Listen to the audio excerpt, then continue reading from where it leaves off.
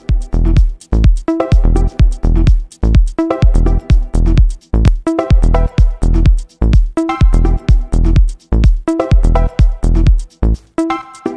everybody, how you doing? This is Coffee Chug, and I'm here in this video to showcase you in Minecraft education how we can go about creating a flashlight. So in the previous video, which there'll be a link here when if you're watching this on YouTube here a little bit later, to how we made a popsicle stick LED flashlight. And now we're going to be taking that idea from the maker mentality and how do we convert it into the Minecraft education world in the sense of how do we get people to understand the application process of learning. So we're going to manipulate popsicle stick, LED, copper tape, those types of things, and now asking students and people to apply that same learning of circuits and switches into the Minecraft education world.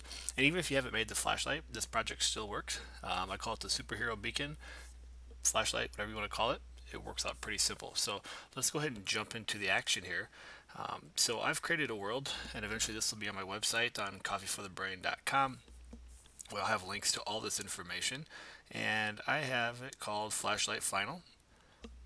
When we load this up here, it's going to take us to this little room, and basically what I'm going to do is I'm going to demo this world for you. And so you got two NPCs here, and if I click here on Aiden, alright, so it'll tell you here, hello friend, be sure to open up this chest and take everything. You're going to need only these materials for the challenge you are about to face. Once you have these items, talk to my buddy next to me. So if I go here to the chest, we're going to have our sticky piston. We're going to have some gold. We've got some redstone we're going to take. We've got a lever. And we've also got our beacon. These are the only materials we're going to need to create our flashlight or superhero beacon, whatever you want to call it. We'll head over here to Amanda. We talk to her, and if it says we want to add a bit of color to your flashlight beacon, then please grab the color you want and add to your inventory. So over here in this world, or this chest, we've got a bunch of different colors. So why don't we grab, let's grab some green, and we'll grab some red just for the sake of this demo. And there's a chalkboard back here, and all it does is tell you to, we'll go ahead and click on it here. Talk to NPCs, which we did, grab the items, and then head out the door. So we head around behind me here. Here's the door. And oh look, there's something up ahead here. It tells us to follow the path ahead to enter the space where you're going to make a working flashlight based on what you've just learned in the lesson. So we got this nice pathway of ice.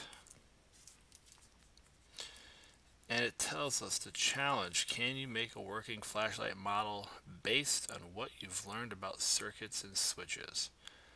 So let's go here and talk to Ned. Your task is to create a flashlight using items in your inventory. You're going to need 3 redstone, 1 sticky piston, 1 lever, 9 gold, and 1 beacon. See if you can figure out how to make a light with these ingredients. If you need help, check the chalkboard on the other end. Alright, so we know we've got some guidance. It looks like that's over there. And then we've got Bob. If you get the model working, then try to add stained glass blocks to change color. Can you add more than 1 light? Can you create your own superhero beacon? So we have our driving questions, and we've got some extensions we can build in there. So the other thing that's in here, if you do get stuck, I'm going to demo how to make it for you here in this particular video. But I've put this chalkboard over here that actually is going to walk you down through this whole process if someone needs to reference it or gets stuck and just can't figure it out. So let's dive in here. Where did my inventory go?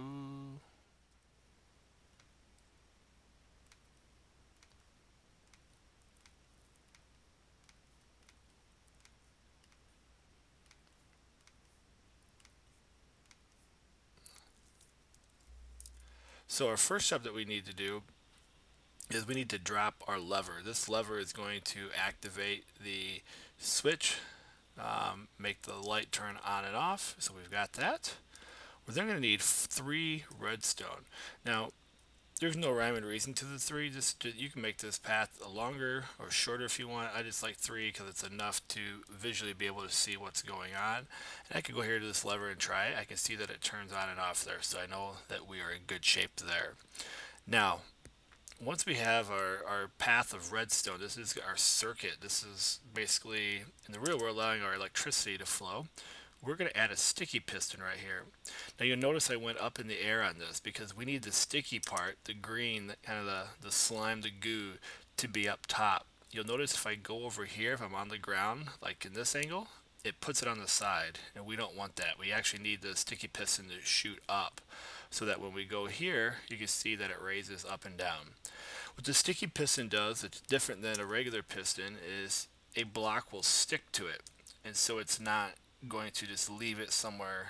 It'll bring it back down. So in our case, we're going to add that gold block, and then we can just test it to make sure that it works. There we go. The gold block raises and it drops. So we're going to go ahead and test this, and we're going to raise it. And at this point, this is kind of what you should be seeing here. Your lever, 3 redstone, a sticky piston with a gold block. And what we're actually going to do on here then is we're going to build our 3x3 grid, this block being in the middle. And so this is the minimum we need to get the beacon to actually work and activate. You could use iron, you could use diamond, gold also works. And you can go online and see all sorts of different things. You can build these pyramids and make them much stronger as well. And what you're going to notice here is if I go back to my lever, now when I hit this switch and I drop it, see how the block drops here?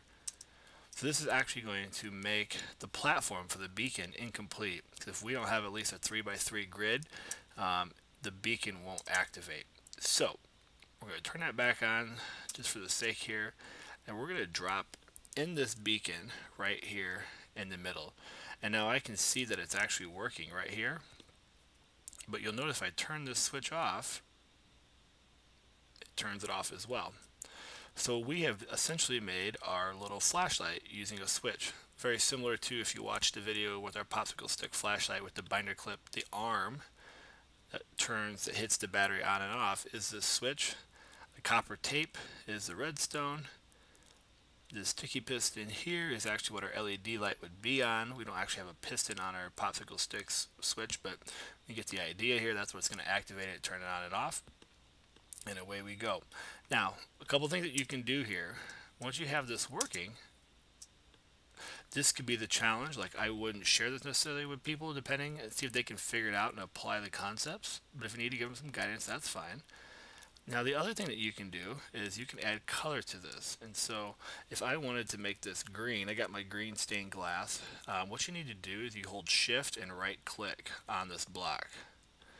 And you're going to notice now my beacon will turn green, which is pretty awesome. You know, and then I could swap that out. I could put the red block on there, would be fine. I could even go up here. And on top of this guy, you can start to create patterns if you wanted to. I could add a red block in there. Now see how it makes it red? And we could create different kinds of sequences as well. The challenge would be, could you add another light on here? Could you get more than one color? You know, so I could come over here and we start to see, do we actually have enough power to power this? You see that we don't. And so get them to think about, okay, well, what do I need to do in order to pull this off to get more than one light? So now we're starting to think about energy sources. We're starting to think about a variety of different things that we could do. There we go. Now we got that bad boy rocking. So I might just make this a little bit bigger all around, even though it's not necessary. And then I could go through here. Oh, didn't want to do that.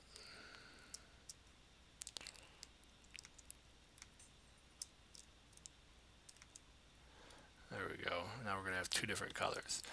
And you could right click this beacon and you're going to see that it provides you different powers based on the pyramid scheme that you build, and lots of different things which we're not going to get into in this lesson, but just know that it's there. So this is our flashlight recreated here in the Minecraft world. The challenge for you then is, could you create your own superhero beacon? So and just have some fun with this and build this out. What if you did diamond around here? What if you actually built the pyramid? Could you create different kind of flashlight switches? So this is just to get them to see how we can use redstone and levers to recreate circuits and a electricity type unit with our kids using Minecraft. What I've got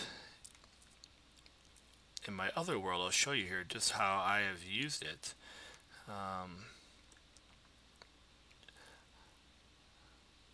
I have created this one where I've got the colors of the rainbow here, and I have 3 beacons connected to each lever. And so outside of on top of my chemistry lab, I've got 2 switches that control these lights here. So if I turn this off, you'll see the 3 will disappear.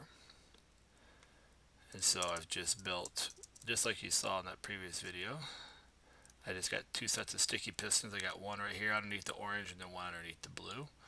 And then I've got my pattern here that flows from my world, and just makes it really easy for me to navigate and find where I'm at when I'm out exploring. Alright guys, so this is how we make a flashlight or a superhero beacon, depending on what your color schemes are and the way you bundle them all up. I look forward to seeing your designs. As you create something, please be sure to share it. Take a screenshot, or for your Minecraft education, stick that stuff in the portfolio and send it with me, share it with me. I've got my website on the link above, my Twitter handle up there. I would love to see the work that people create. And until next time, stay awesome, everybody. And I hope you found this to be quite helpful in the work that you're doing. All right, take care.